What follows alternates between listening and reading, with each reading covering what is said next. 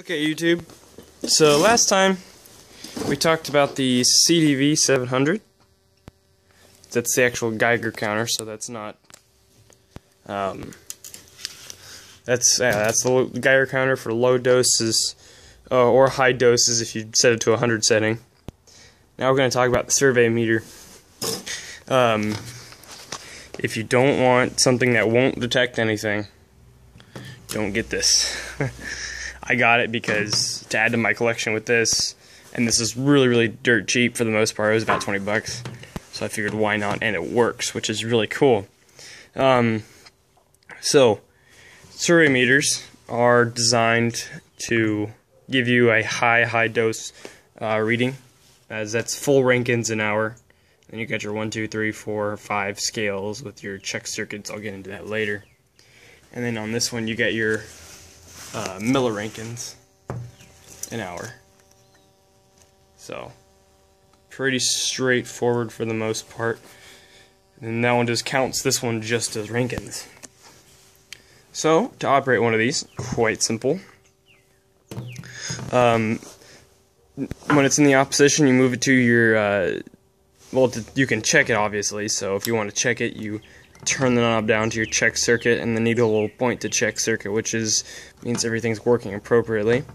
And then if you're using this after about 2 hours of non-use, hold it to 0, or let it sit on 0 for about 2 minutes. It's been on 0 for quite a while here, so we're about ready. And then this little knob zeroes the gauge. You can turn it, and it puts it up or down to 0, which is kind of nice. I wish that this one had it at some points, but oh well. And so for the hell of it, I'm going to put it to the 0.1, and I'll show you why I'm doing this. Alright, so there's our 0.1, and it's already going crazy. It's going to slowly go down. Now, here's something interesting I found out with this little guy. A lot of people said that it detects high dosage.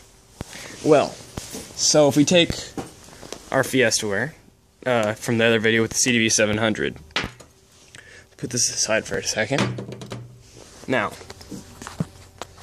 let's take our probe here. Let's set this guy on 100 counts. Or let's do it on about 10, so we can get a view for what we're doing. Now let's put it up to our Fiestaware, and take note of the gauge on the millirankin an hour scale.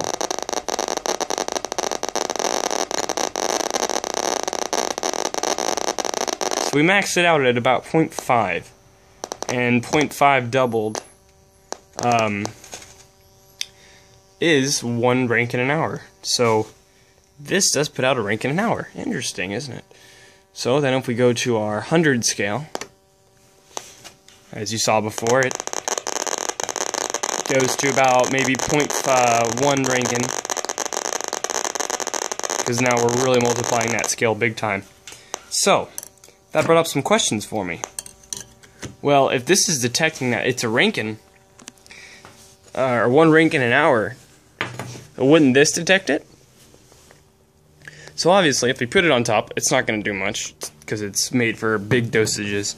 Now, if I take off the inside, actually, so we're still on the 0.1 scale. So we're at 0 right now, correct? And that's what the inside it looks like, pretty straightforward. And now let's take and put it in 0.1 to our Fiestaware. The needle stays up slightly. Take it away, put it in the box, it goes down. How interesting. Let's try the 1 scale. So now we're doing a 1-to-1 ratio. In theory, it should go up to the 1 meter.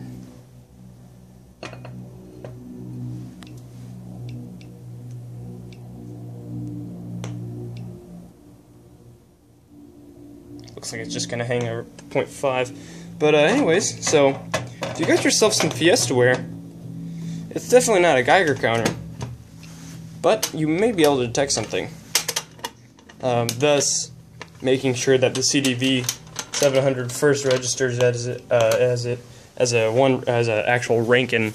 Otherwise, if it's not a Rankin, you're going to not register anything at all.